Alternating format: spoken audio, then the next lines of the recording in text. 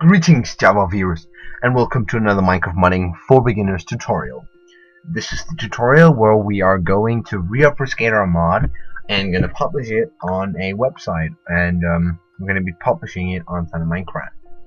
Now, actually, you're not going to use your Eclipse, so you can go ahead and close that down.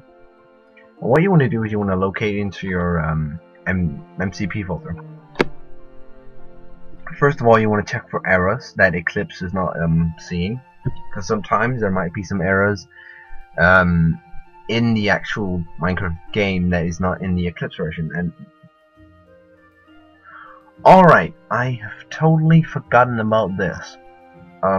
This is saying that all the names we made is not compatible with the Minecraft in the game, so Eclipse can well, and y'all know that when we made our colors for the names, yeah. Well, basically, you cannot do it that way. Sorry, I forgot about that. You have to do it in another way. Simply you have to replace the paragraph with a slash and some weird numbers and letters. And I'm just going to be showing you how you do that. First of all, locate to your main file where you have your names. Basically, go to your names, and well, this symbol paragraph is not available within the in-game Minecraft, except when you're using Eclipse. So what you want to replace that with is don't get me wrong, but I cannot remember this, so what I will need to do is I will need to open Star Wars mod names, because the lightsabers has these colors. So I'm just gonna locate to my main file, and I'm gonna go down to my naming here. Where's my? There it is. So this piece of code, it's /U00A7. Alright, I know it's kind of random, but you need to replace the paragraph with this, replace them all, and now because there's an A at the end, it will still be green in game. So go ahead, and I'm just actually not gonna end it this time. Go back in your MCP folder and recompile your mod again. I'm just gonna pause it because this can take like 20 seconds, but it can also take 5 seconds. So now actually let's just make it run. Alright.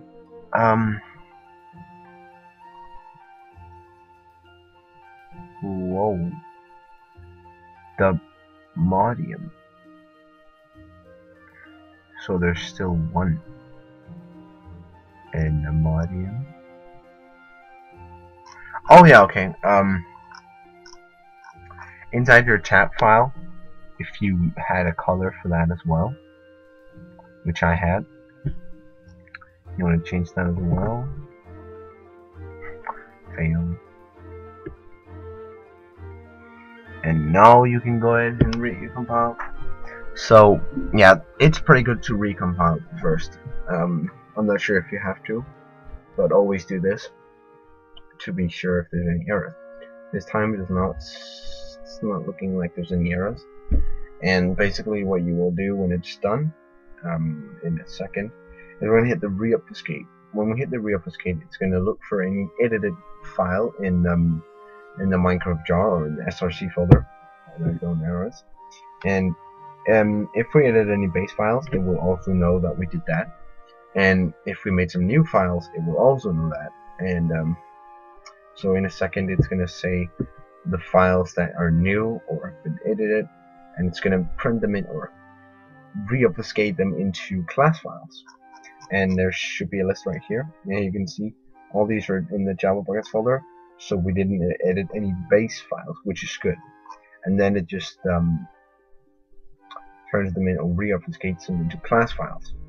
Now, class files can be found in the re-up folder, in the Minecraft folder, and here you have this JavaBuckets folder. basically what you want to do is make a new zip file. Call it whatever you want. I'm going to call it the Modium Adventures version 1, and then for 1.6.4, drag in your JavaBuckets folder or your mod folder. Go back to MCP, go into src Minecraft, and drag in your assets folder now. And that is basically it. But what you can also do is get a mcmod.info file. Basically, you can make a text document, and you can make it into an mcmod.info by typing it. Instead of .txt, it's .info, and call it mcmod. Now from here you can add some configuration to your mod in the game. Here's some description, and here again you can use these colors, but we're not going to do that. We're just going to type the Modium Adventures mod, a tutorial walkthrough of modding for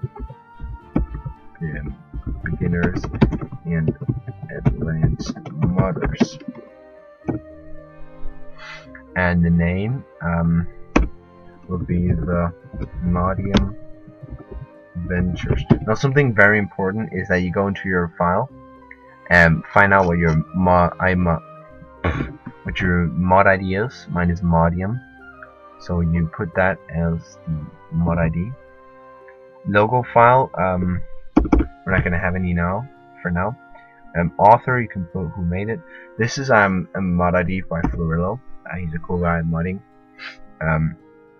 Author is JavaBuckets, or yeah, just JavaBucket. Whoa, Buckets, JavaBuckets Tom.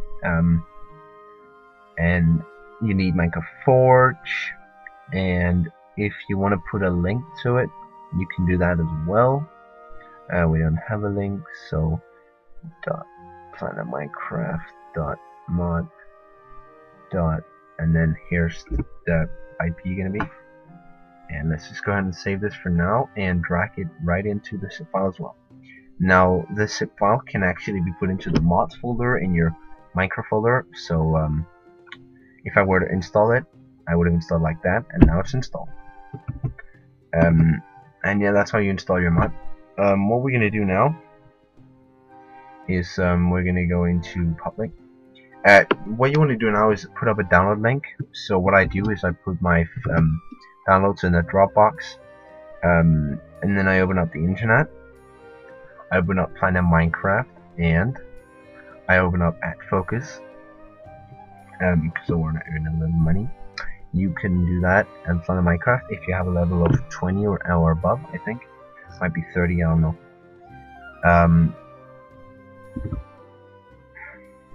So putting up a download link, you should all know how to do, or actually I don't know if you do. If you're using Dropbox, you can just copy your public link, put it into @Focus, shrink it, get your download link right here. Go to, alright, when you're on Planet Minecraft or Minecraft Forum, you want to go and upload it. So we're on Planet Minecraft, so we're going to do it here. So you want to push your mod. I'm going to give it a name, the Modium Adventures mod. Level 1.6.4. I'm going to put tutorial walkthrough mod.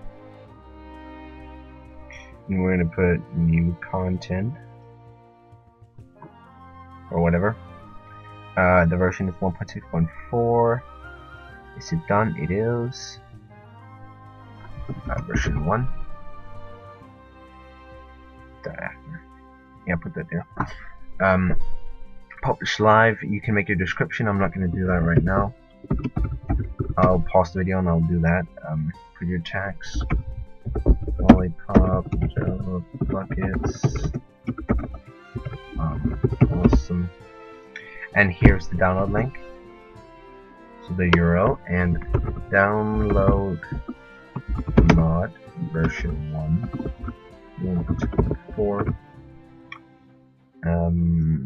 And then you want get an image. So I'm actually just gonna paint a net, and I know actually I think I have an image somewhere. This might be hard to find. Might be really hard to find. Might be easy to find. I made one like ages ago. I'm just gonna go and pause the video until I find an image or make a new. This is where Tom realizes that he actually has an image, and it's right here. Alright, so I'm gonna use this image, the mod inventors mod, and it's very easy to put up a mod on front of Minecraft. I think it's very user friendly. It's very easy. Banner. And once you have all this done, you can go ahead and click save up here, and your mod will be on the actual website.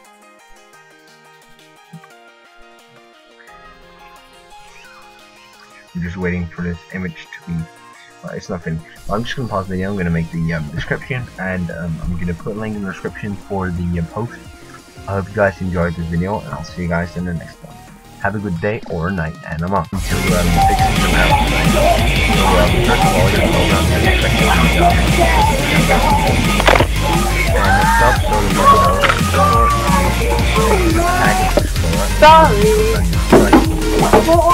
Alright, now go to everything and scroll down. The first thing we're going to be fixing is the volume score.